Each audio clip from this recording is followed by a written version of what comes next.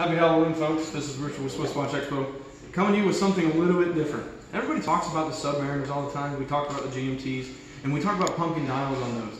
Now, I want to talk about one that's very, very special. This is a pumpkin dial Sea Dweller. This is not something we see all the time. We see it in Submariners all the time, but this is just a little bit more unique simply because it's not as visible as very often. And of course, this one's really neat too because I like the way this crystal is. And of course, this is a Sea Dweller. It has a higher depth rating. Even with this acrylic crystal, it still has a 2,000 meter depth rating, which is just outstanding. This watch is definitely ahead of its time, a watch that is a predecessor to all the great watches that we see today. But the pumpkin patina that you see on these markers in his hands, a lot of people, especially if you're a vintage collector, you understand the importance of these two styles matching. You know, you don't want to have a brand new set of service hands and then a dial that's turned pumpkin.